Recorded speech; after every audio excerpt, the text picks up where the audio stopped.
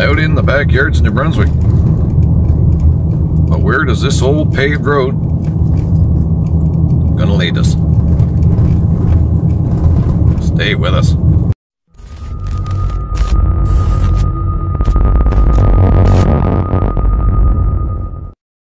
Today we explore a different mine. Today we explore the Mount Pleasant mine.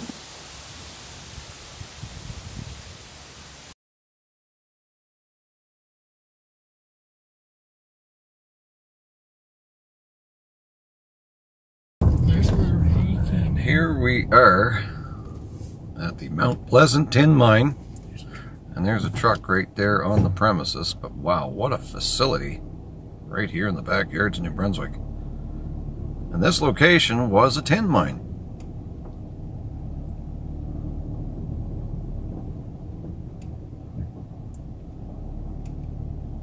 They were going to shut down when they started because the price was already dropping, but they had so much invested they had to start right. Yeah. See what they could get out of it, I suppose. Well, they put 12-mile tunnel down there, 20-foot square. Yes, sir. And it's all on a like a 20% downward grade, right? Like it's a big hole they put in the ground. They took a lot of stuff out of here in the short time they run. So is the adit still there? Hmm? The adit, the mine, the actual tunnel itself? Oh well, you can just see the end of it here. It's flooded now.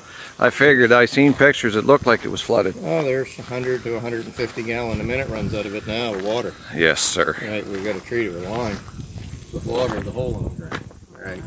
At 100 gallon a minute, that's a big area. Yeah. But it used to come out that conveyor and drop into the A-frame here. Yeah. And then the ore transferred over into the mill part where they cracked it up. Processed it, separated it. Quite a sophisticated situation here. Oh yeah, yeah. It's a shame, like you say, the market took a change. Yeah. Now the Chinese own it and they don't want to run it right. They just want to control it. Because they've done drill projects and stuff. There's a lot of indium in the ground here that they know of now, but it's close to the surface. And,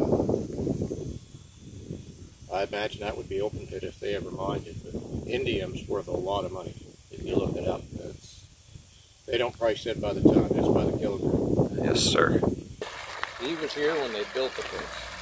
Oh, wow. He's had over 40 years here. He's the only one that had a lifetime job here, right? So he was maintenance. So he did maintenance underground too. He'd go underground and fix stuff. But mostly it was machinery. There's where the ore come out right there. So that's the actual tunnel right over there? That's one of the tunnels right there. They used to drive in about 150 yards down. There was a spot where they drove in. They got it buried now, but there was a big set of double doors there. So they used to drive the equipment in. Oh, that's so cool.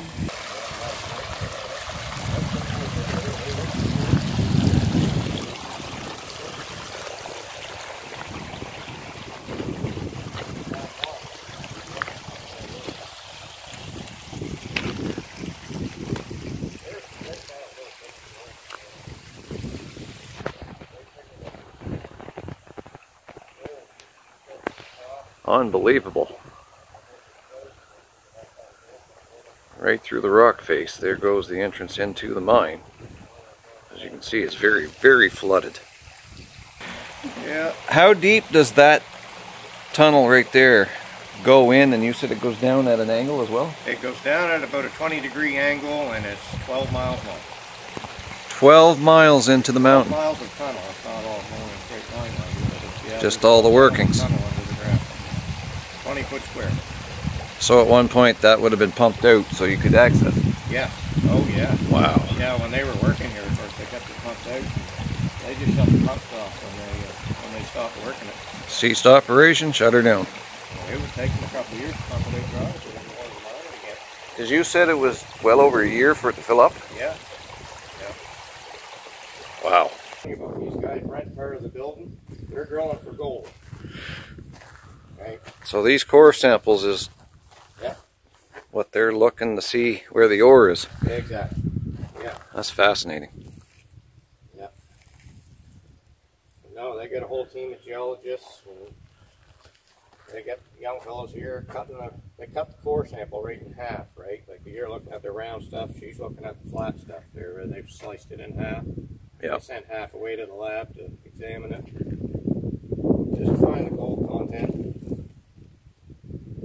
It's quite a process. It is, really. It's Yeah. That's fascinating. Look at all the different...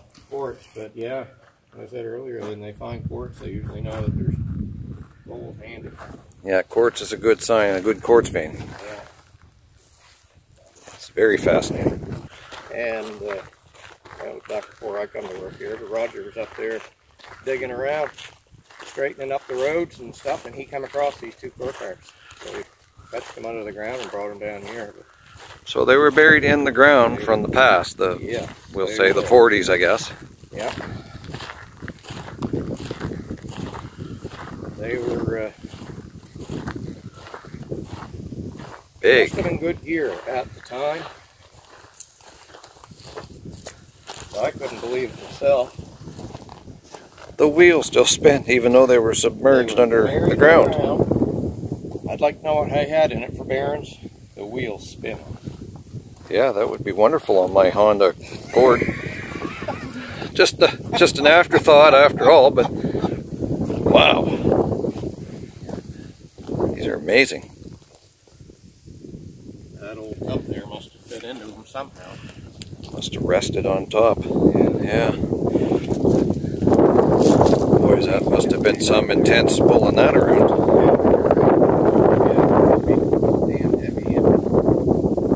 Exactly. Full of the ore, yeah. Yeah. Oh, this is fascinating. Been a lot of manual labor back then. All the water that's coming out of the mouth of the mine, we treat it with lime. Yep. And there's a little settling pond down here below us where the lime will drop out and take most of the minerals with it. And then it goes down to there. Like I say, but this mine hasn't run since '85. It's surprising the wildlife that lives in that settling pond. Oh, I bet. It probably has its own ecosystem now. Oh yeah, the loons live there all summer. There's beavers in it, which we have problems with because they like to build dams, of course. One thing about it, though, obviously the water treated is working because Yes. it's not doing any disruption to their ecosystem. Exactly. No, I figured if this place would have made a go of it in the '80s, it would have ruined the Macadamia River. You know, it. Would have bled through, I suppose. Oh yeah, because this here feeds into Hatch.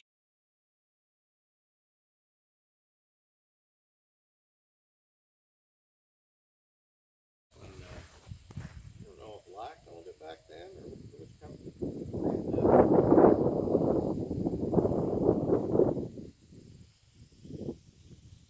Roger's the real historian. Like I said, he was here when they were building the building. You get a lifetime job of it.